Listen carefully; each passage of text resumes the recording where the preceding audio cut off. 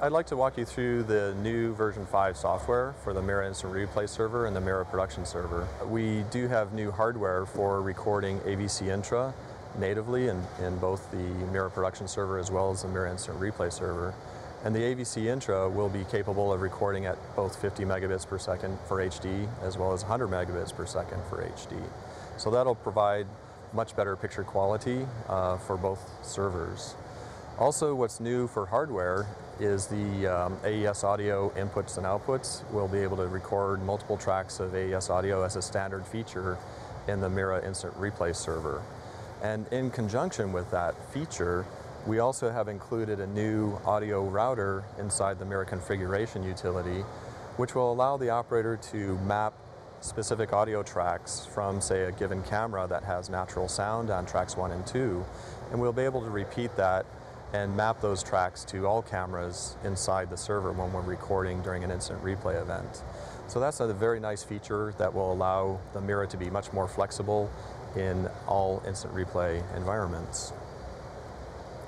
Also new for the instant replay server in the software side of things is the fact that we've increased the window size for the program outputs. So this allows the operator to see much more clearly what's happening during a replay.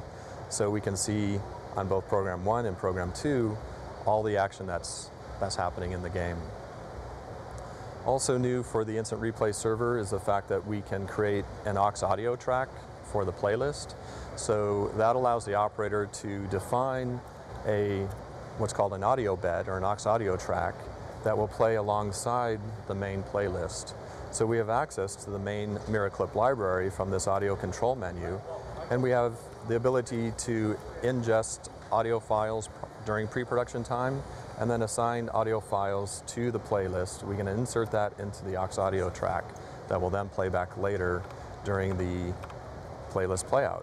So when I queue up the playlist, the aux audio track will also queue up, and then I can play the video playback at any play speed, and the aux audio will play alongside. So as I slow down the playback of the video, the aux audio will play at a normal 100% play speed always. What's also new in the Mira Instant Replay server, very clear countdown indicators for the playout during a playlist playout event.